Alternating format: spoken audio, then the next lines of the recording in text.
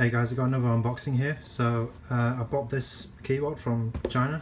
It's a mechanical keyboard and it only cost me $15 US. So that's about 100 RMB. So I've already opened it, so I'll just get straight in here.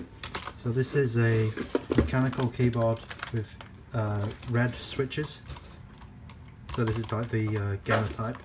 So it's just got a normal USB cable connection. You get a wrist rest and just a card inside. The box is pretty big for a keyboard box.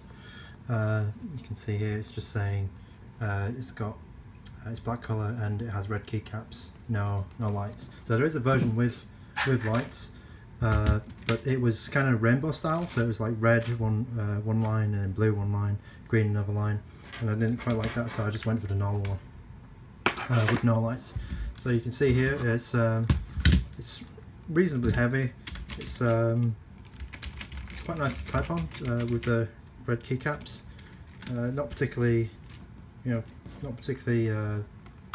sort of fancy or anything. It's just got the normal rubber feet on here which go up and down. There's no detachable cable. Yeah, it just seems like a solid keyboard for $15. The one with lights is an extra $5. So I don't know if you like that sort of thing. You can get that one. You can pull off the keycaps quite easily. You can just have a look here. I believe they are outer emu keycaps. Sorry, key switches. Not obviously not Cherry MX for this price. But yeah, I'll be giving it a try later, and it should be compatible with your normal Cherry MX keycaps as well. So I've actually got some Philco ones which I'm going to replace this with. So yeah, that's about it. I mean, it's a quick look. It's a very cheap keyboard for the